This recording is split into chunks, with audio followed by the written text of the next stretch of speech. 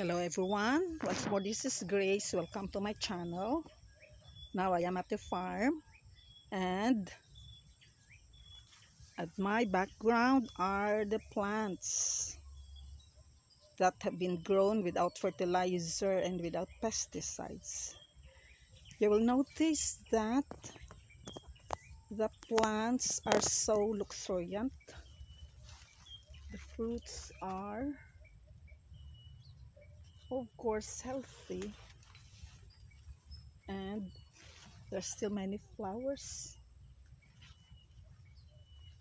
that have not turned into fruits, but they are so healthy, and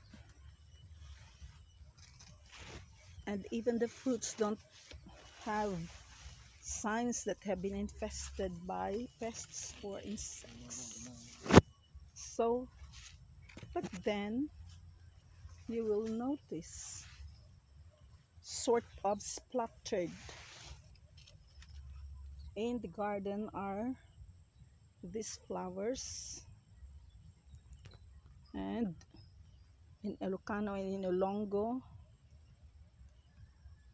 these flowers are called Ahito, and Tagalog it's Amarillo, perhaps because of the color, and its scientific name, one of which is Tagetes coryzumba, and many others, suggests that it has these yolk-colored flowers, and this serves as the insecticide or the pesticide used by the owners of this farm.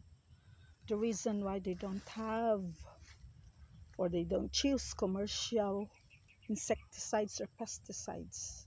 So this means the vegetables could be considered healthy and fit to use, especially for persons suffering from many diseases. And of course there are also ants, but the ants are not so harmful to the eggplants.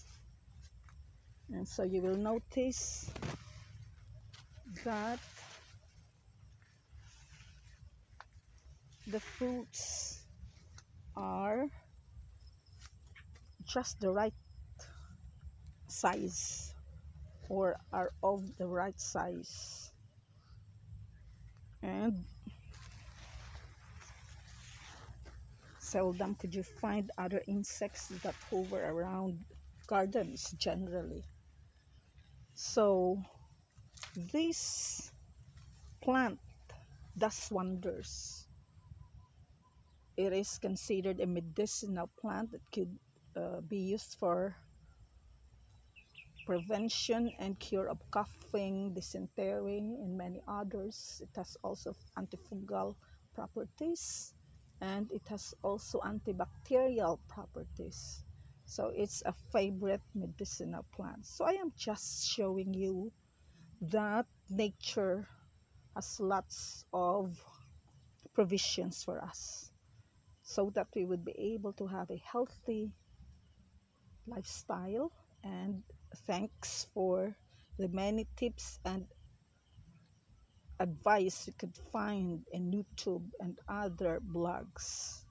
And praise the Lord, for He has given us many plants and many things that we could use for us to have a healthy and safe living. That's all for today. Thank you for watching, and God bless. So God bless everyone. Happy farming.